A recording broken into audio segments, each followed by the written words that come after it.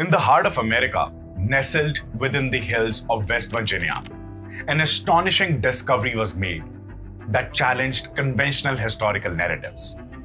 This is the story of an ancient bell embedded in a lump of coal that has intrigued and fascinated both believers and skeptics alike.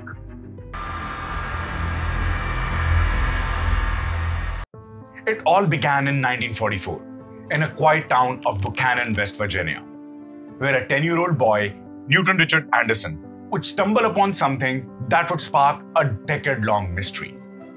Newton was an ordinary boy with the everyday responsibility of keeping the coal furnace in his family's home well stocked. In those days, coal was a vital source of warmth during the cold West Virginia winters, and young Newton was tasked with the important job of ensuring the fire never went out. One evening, as he descended into his dimly lit basement, he scooped up a particular large lump of coal onto his shovel. But as he carried the load, the weight shifted, and the coal tumbled to the floor, shattering into two pieces. As the coal broke apart, Newton noticed something unusual.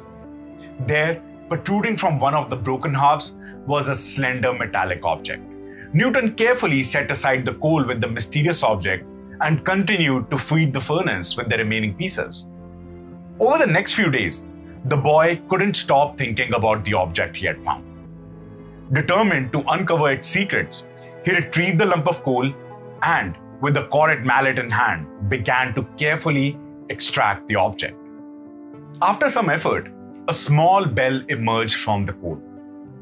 Eager to see it in all its glory, Newton cleaned the bell with a scrub brush, unintentionally scrubbing away all the traces of the coal that had encased it for who knows how long. Word of the discovery quickly spread, and the bell became an object of conversation among neighbors and friends. But the story of the bell found in coal didn't end there.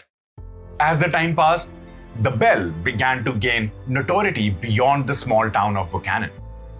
It caught the attention of creationists and those fascinated by the possibility of ancient antediluvian artifacts. In 1997, the bell was featured in Creationist and Apologetics book, and soon after it, it was used in evangelistic tract that presented it as an indisputable proof of a worldwide deluge, a relic from the time before the Great Flood described in the Bible. The legend of the bell continued to grow. Intrigued by the story, they sent a representative to investigate. Newton Anderson, now much older, was interviewed, and the bell was prominently featured in the 1992 CBS docudrama production called Ancient Secrets of the Bible. The story of the bell became a staple in creationist literature, with articles and books continuing to describe it as a genuine antediluvian artifact. Even the San Diego Museum of Natural History took notice. For a couple of years, the bell was displayed in the museum, drawing the attention of visitors and sparking debate about its origin. The museum was so impressed by the artifact that they made an offer to purchase it, but Newton decided to hold on to the bell. But it was just Newton's word against the world. Was there any truth to it? In the early 1960s, a man named Boris Belas took the bell to a geological department at the University of Delaware in Wellington.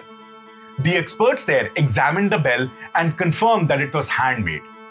Later, when Newton Anderson moved to Florida and became a chemistry teacher, he bought the bell to Dr. John Morris of the Institute of Creation Research in 1973. Dr. Morris conducted further analysis on the bell at the University of Oklahoma. Dr. Morris's analysis used a method called nuclear activation analysis, which found that the bell was primarily made of bronze with an unusual mix of zinc and arsenic. A detailed microprobe analysis revealed no remaining traces of coal on the bell. The bell's unusual metallurgical composition is intriguing, especially if it is indeed from before the flood as described in the Bible. The materials and methods used to make the bell might not match those from post-flood times. The bell's clapper, made of iron, still produces a clear, beautiful sound. The bell's composition and the craftsmanship suggest it could indeed be a relic from a long time before the recorded history, adding to its mystery and significance. Not just that, even a polygraphy test was conducted to find out if Anderson was lying. In 2007, Stan Fulmer, a highly regarded polygraph expert who had experience with death row cases, conducted a lie detector test on Anderson. The results confirmed that Anderson was telling the truth, and his account of the discovery was found to be credible. The detailed polygraph examination report is available online for those interested in reviewing it by the name Fulmer 2007. The most intriguing and interesting part of the bell was top of the bell. Newton spent a lot of time researching it, reaching out to multiple universities to help identify the demon-like figure. The figure bore a striking resemblance to Pazuzu, the Babylonian demon of the southwest wind, and the Hindu deity Garuda.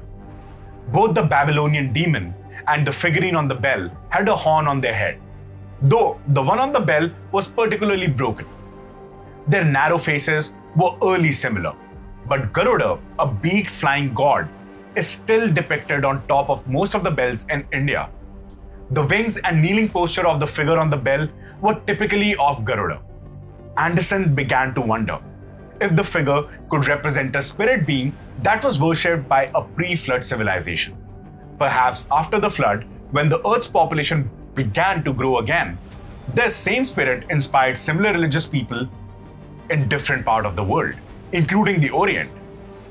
Critics, however, were quick to point out the similarities to the Garuda bell found in modern times, suggesting the Anderson bell might not be as ancient as claimed. One such critique, Hudson, argued that the bell was likely a Garuda bell made of brass, possibly crafted by an artisan in India or elsewhere in Asia. He speculated that the bell could have carried over from Far East to the mountains of West Virginia, where it was accidentally dropped onto an exposed coal seam. Hudson proposed the coal dust, particles, and water, a byproduct of coal mining known as coal slurry, quickly could have gathered around the bell, eventually hardening into a solid lump of coal that made it appear as though the bell had been inside the coal for a long time. Anderson, however, disagreed with this theory. He pointed out that the bell was found in a block of hard, black coal, not lignite, which is a softer brown coal. To give you context, the coal that Holliman delivered to Anderson's, which comes from West Virginia's Upshur County. This type of coal dates back to Carboniferous period, specifically the Pennsylvanian epoch, which lasted for about 323 to 298 million years ago. This means the coal formed long before dinosaurs ever roamed the earth. West Virginia coal can be categorized into different types based on its quality and appearance. At the southern end of the state, where the coal is near Kentucky and Pennsylvanian border, you find anthrite coal. Anthrite coal is a high quality, hard, and shiny black.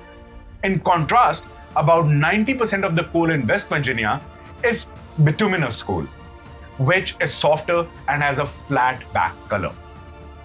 There's also lignite, which is an even softer and browner coal with less carbon content. When Newton Anderson found the bell, it was in a lump of a coal that was probably bituminous, given that it was black and not brown. Anderson noted if the lump had been made of a softer light brown coal, it would have been discarded rather than used in the furnace.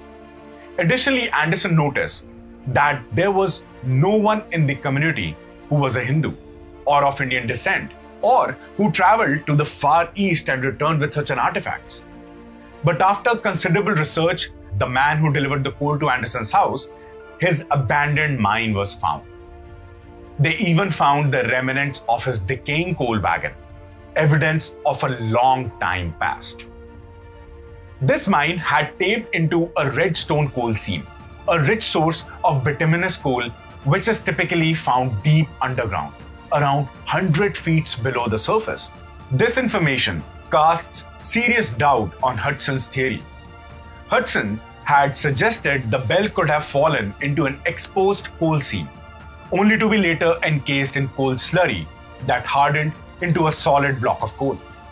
But given the mine was far underground, this scenario could be highly improbable. How could a small artifact like a bell have ended up in a deep underground coal seam, becoming a part of solid block of black coal? On the other hand, bronze artifacts can easily survive for thousands and millions of years. It's possible that when Great Flood ended civilization, one of the bells made before the flood was buried along with the mass of floating vegetables. Over time, this mass could have transformed into coal, which was eventually mined in West Virginia, only to reappear in Newton Anderson's coal bin thousands of years later.